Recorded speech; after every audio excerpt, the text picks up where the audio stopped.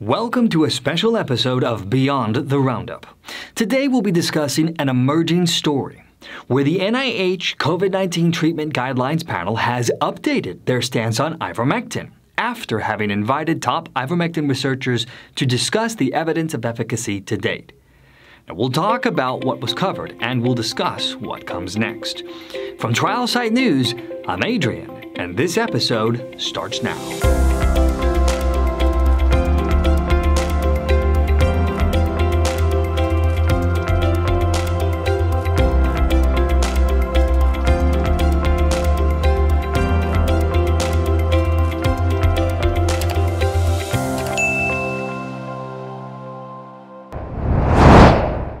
So, just over a week ago, the National Institutes of Health, or the NIH, invited the Frontline COVID-19 Critical Care Alliance, or the FLCCC, to present to this apex National Research Agency's COVID-19 Treatment Guidelines panel.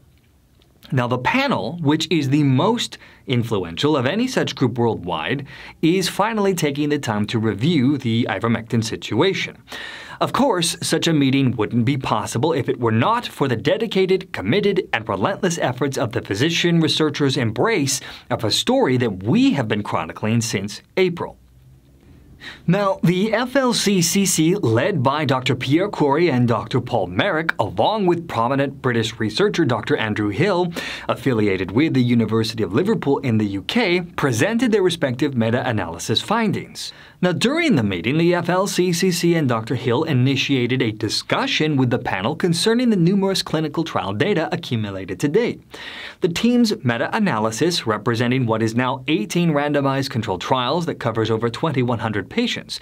The research points to benefits of ivermectin in prophylaxis, early treatment, and even late-stage advantages. The physician researchers suggested that in the aggregate there is sufficient data to substantiate enough to reliably assess clinical efficacy. Now, the reason why this meeting with the NIH's COVID-19 Treatment Guidelines panel is so important, to be frank, is that this group wields the power to influence how patients are treated worldwide. Each and every update to the guidelines are watched by all relevant research authorities. Thus, this is the most influential group in the world when it comes to evaluating and either approving or rejecting a particular approach when dealing with COVID-19. That is how important this meeting was. Now, the NIH established the COVID-19 treatment guidelines to inform clinicians how to care for COVID-19 patients. It is considered a critically important initiative, as on one hand, speed is of the essence, as here in the USA, over 370,000 people have died due to this virus, and that figure approaches 2 million worldwide. And on the other hand, desperate situations cannot force compromised decision-making. And so, the panel must make informed decisions based on solid scientific evidence, and this can and does take time. Additionally, a majority of the panel members must also endorse a recommendation before any change to the guidelines can take place. So what has the FLCCC found thus far? Well, based on the data analyzed from the 18 randomized controlled trials and 2,100 patients, the team articulated that the results demonstrated that ivermectin produces faster viral clearance, faster time to hospital discharge, faster time to clinical recovery, and a 75% reduction in mortality rates. Following the hearing, Dr. Kory, FLCCC's president, stated that in order to save thousands who will die while waiting for their turn to receive the vaccine, it is imperative that treatment guidelines issued by the NIH over 4 months ago be updated to reflect the strength of the data for ivermectin in prophylaxis, early treatment, and late-stage disease. So now let's talk about what the results were from the meeting. Perhaps it was the fact that the Frontline COVID-19 Critical Care Alliance met with the COVID-19 Treatment Guidelines panel, but it appears that the NIH has softened its stance on ivermectin.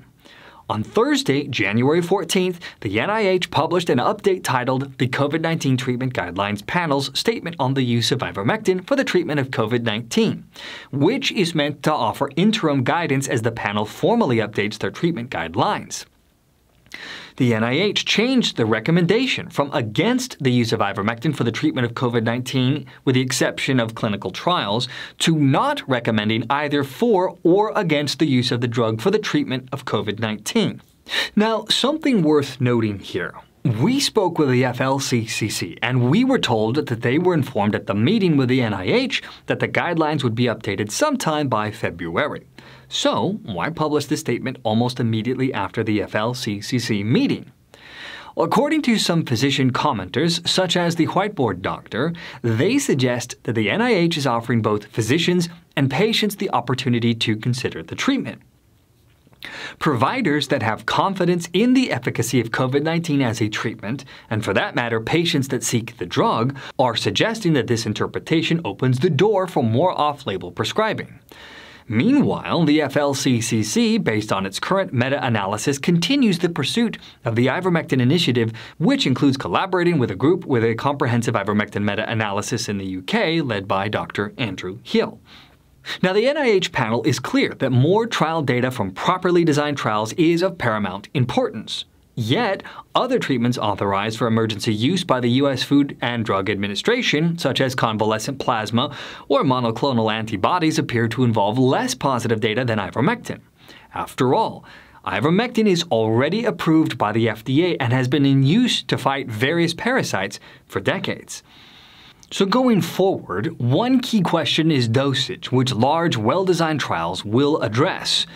And the FLCCC's recent manuscripts have also passed a rigorous peer review with Frontiers in Pharmacology.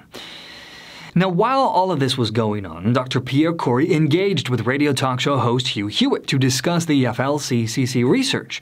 Dr. Kory believes that global research agencies and regulators are only a few months away from arriving at what will represent the logical outcome based on mounting data, which would be a positive decision to support the use of ivermectin, along with other mission-critical efforts, including a vaccination. Take a listen.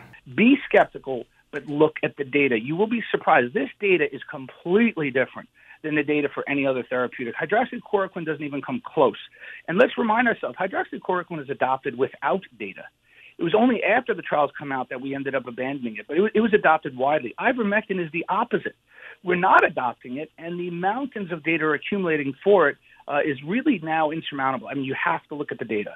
Now, to hear the complete interview of Dr. Kory by Hugh Hewitt, we provided a link in the description below. And so, to sum all of this up, the NIH COVID-19 Treatment Guidelines Panel update provides both a disappointing and potentially positive interpretation for those who have been following the meta-analysis.